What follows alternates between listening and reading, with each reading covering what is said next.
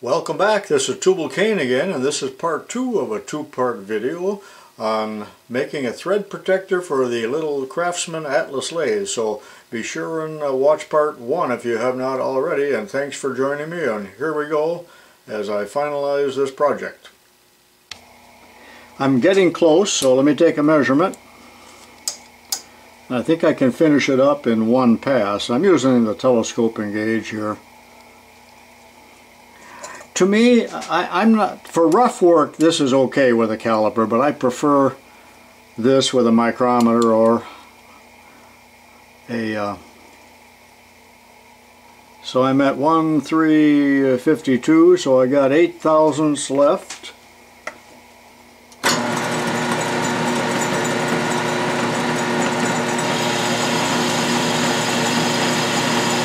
Final pass, I think. I'm getting a nice finish, but the finish could matter less because I'm going to thread over it.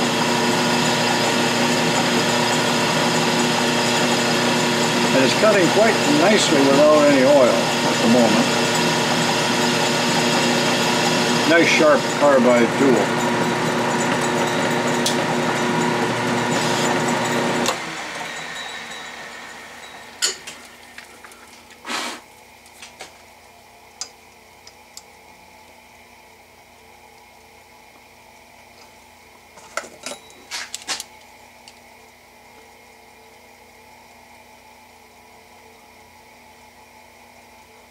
Alright, I'm at 62.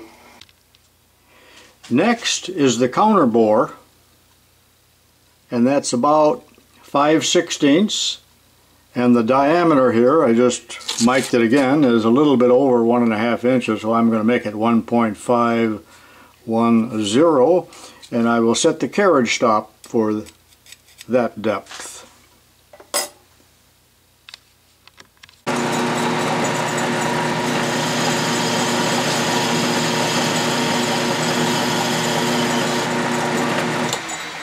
I'm just feeding by hand, no power feed, up to the carriage stop, and then I can feel it when the carriage strikes the carriage stop.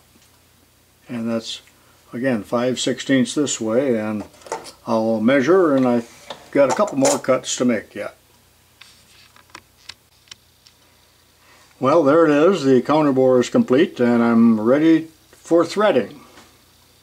So I'll make that setup. I'm not going to show the complete threading exercise here or the complete setup because I've done this in so many other videos, and you can refer to that if you've never seen internal threading. But basically here I have a boring bar with a 60-degree high-speed steel tool in there. I wish I had the correct boring bar with the nice carbide, but I don't have one. The compound set at 29 degrees to the left. I'm in back gears, fairly slow speed, it's about 45 RPM. The thread chasing dial, which is off camera, is engaged.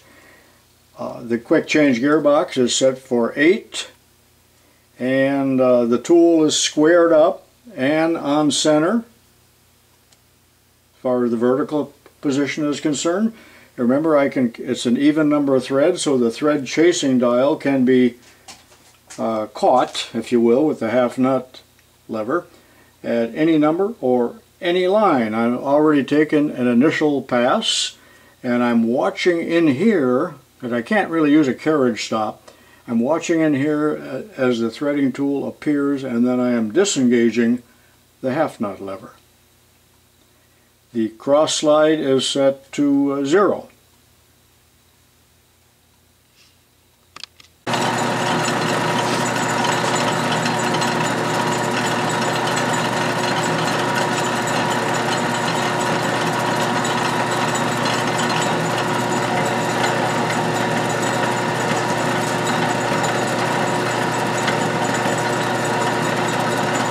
The tool appears, and I will turn off the machine, screw the cross slide in, then back out to 0. Take a light cut with the compound feeding out just a few thousandths. Now I wouldn't turn it off and all of this if it wasn't for the video. I know you can't hear me too well. And here's another cut.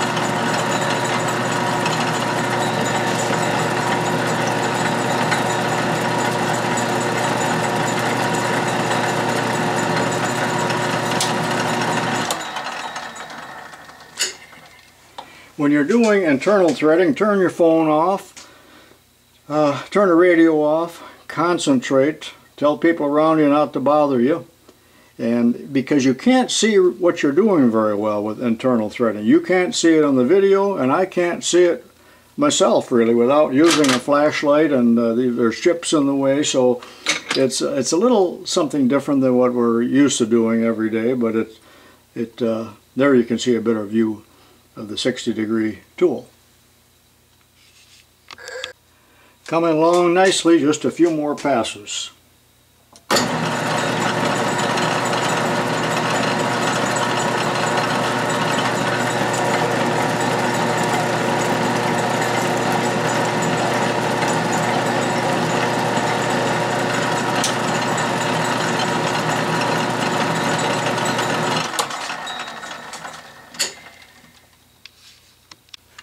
I think this is the final pass, and I'm going to try a test fit after this pass.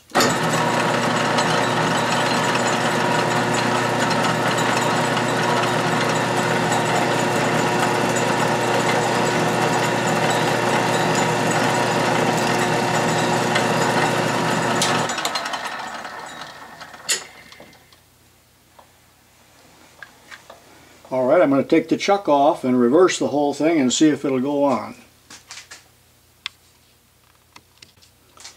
Okay, let's see what happens.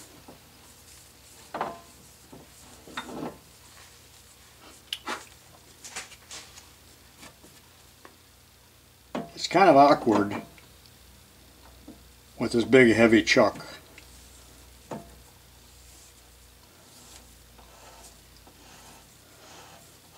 My gosh.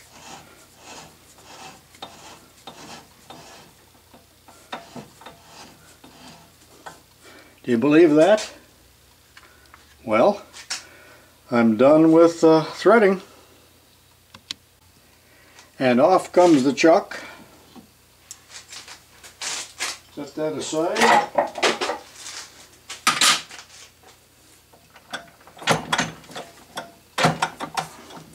I got to loosen that up a little bit, but now I'm going to do the final truing.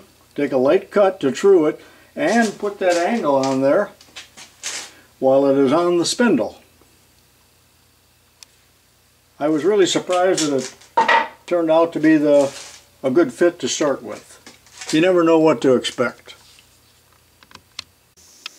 From the very beginning, my intent was to do this while it was on the spindle. So now I'm going to take a cut and true it up, but since I'm cutting so close to the housing back here, that's just about the limit of the travel of the carriage, so notice that I've got the allure setting much farther out than what I would normally want, but it's going to work. I got to turn the speed up.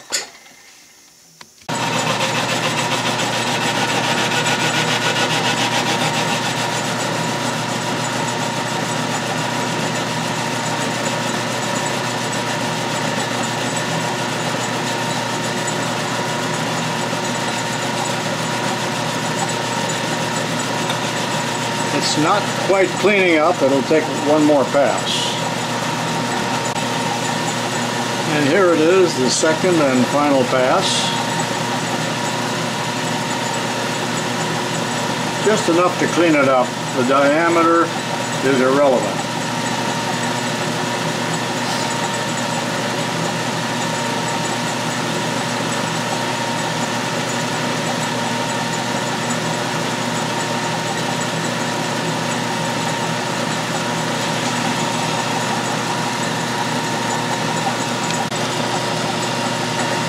Taking a real light facing cut on the front also, to true it up in case it was a little bit off. It's probably totally unnecessary.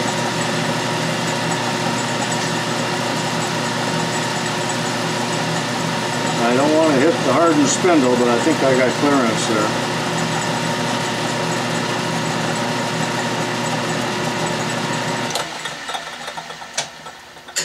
Okay, ready for the taper.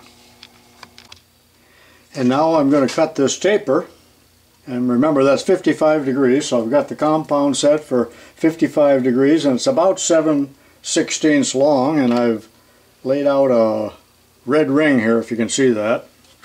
Maybe it doesn't show up. And then this is just simply the compound rest method of turning a taper.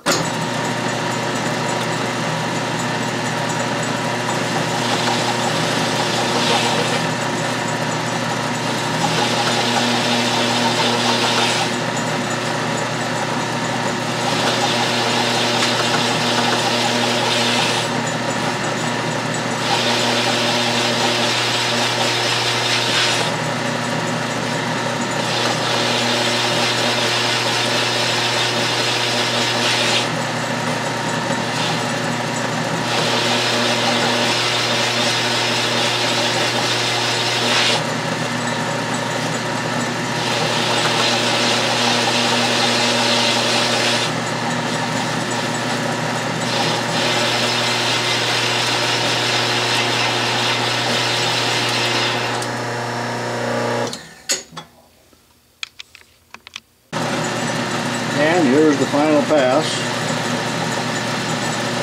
Feeding slowly to try to get a good cut.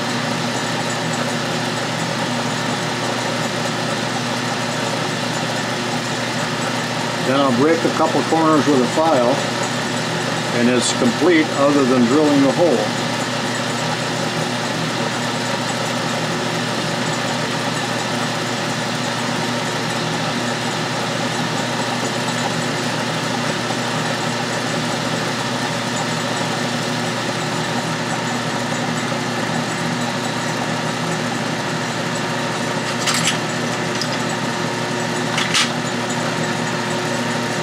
Where's my file?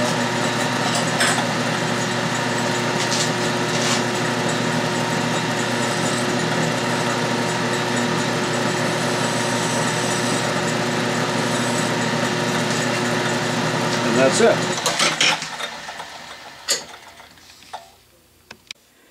Next, I need to drill that hole for the spanner, but before I go over there, this is the tool that I was using for threading. Just a little 3/16 square, grounded 60 degrees, and that's left from another job many years ago. I guess I ground it. I don't know where I got it, but there it is. But really what I wanted to use, and I don't have one, is a boring bar that will hold this type of insert. That's a threading insert. However, it would be a different one to fit in the boring bar for internal threading, but that's kind of on my want list. Those are pretty nice. That's from Shars. I'll meet you over at the Bridgeport.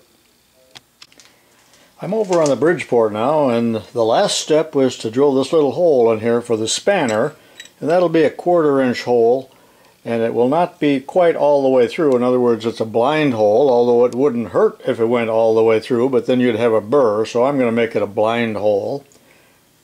And it doesn't really need to be done on the milling machine. It certainly could be done on the drill press. It is not that critical, but I like to center it, make sure that it's not off center, because visually it looks amateurish if you drill a crooked hole. So just going to put that in the vise, tighten her down a little bit, and I'm using a wiggler here to locate both the from this side, so I can come into the x-axis in the correct amount. And since this is 2.350 in diameter, I'm going to move in half of that. And I have to take into account that this is a 250,000th ball, so half of that's 125. And the reason I'm using the wiggler, I started to say, is because a regular edge finder will not work on something this large in diameter, because it's liable to hit the body first. So I'm going to use the wiggler. That's what I use to or I learned on to start with when I was a young machinist. And then I'll also touch off here, or I should say back here, and move in at 600 thousandths there. So half of that is 300 thousandths, and take into account the ball. Okay, I'm ready to wiggle. I'll come in until the wiggler trues up.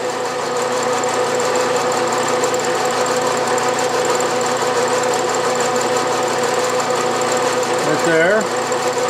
Now I'm going to raise it, zero out the digital readout, which is off camera, but you don't need to see it really. And then I'm going to move 1.300 thousandths, and that takes me to the center of the work. In the x-axis, I'm looking at the DRO. Right there, I'm on 1.300. I'll lock the table in the x-axis, and then I'm going to repeat the same thing in the y-axis.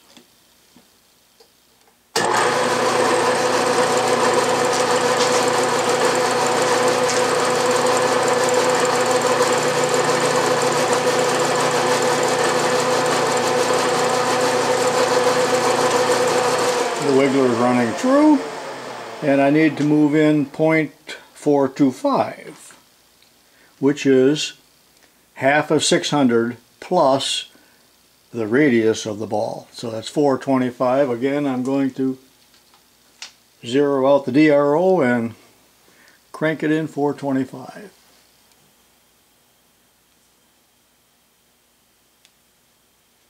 Again, you don't have to do this. I'm just showing you a good way. And now I lock the table again in the y-axis, and now I am located, ready to drill. This is a 1/4 inch stubby drill bit, and I'm going to go in, well, I need about a 1/4 inch depth, but I'm going to make it 300 thousandths to overcome the taper on the end of the or the angle on the end of the drill bit. I like to come down until it touches the work. I have zeroed out the knee, and I'll crank it up 300 thousandths with the knee, and then that's real accurate, and in fact much more accurate than is needed.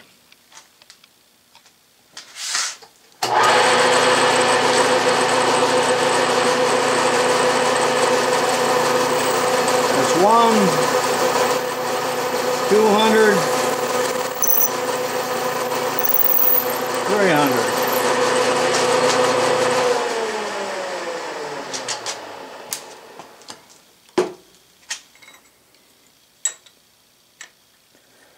Well, I don't have quite the clearance here. I got to loosen it up to actually test that. Well, by gosh, I think I'll do it now. What am I waiting for, huh? You see, the pin does not bottom out. I don't know where I got this thing. It almost looks homemade.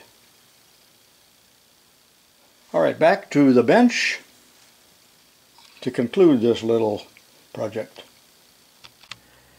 You know what? I realize people from all over the world watch my videos, clear down to New Zealand. And howdy down under there. But there will be only 3 people in the whole world that will actually make one of these, but it might have been interesting to watch this as I was doing it, simply because so many of these operations are universal and can be used for other projects. Also, some of you watch this strictly for the entertainment value, because there's nothing else on television to watch. And I watch a lot of stuff on my smart TV. But to conclude things here, just take a little bit of a countersink there. And let me mention this now. Someplace or another I have a dedicated spanner wrench that is this size, or is this size. Just remember, this varies just a little bit here. But this is a universal one. It in fact is, let's see, what does it say on there? Universal adjustable spanner. That's a Williams, and it's good for anywhere between 1 3/4 to 3 inch. I got a bunch of these. I like these.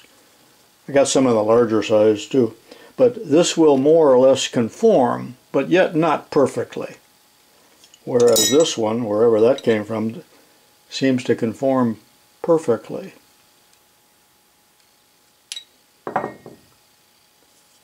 Got quite a bit of a reflection there. Reflection on a golden eve. Let's go put it on the Atlas. Okay, here's the acid test. There's the collet adapter, spindle adapter for the 3C collets. I got it in back here, so now I want to pop this off, so that's what I'm showing you here. And I had tapped that in rather tightly, if I dare say so. And there we go. Hope you enjoyed this little video. See you next time. This is tubalcain.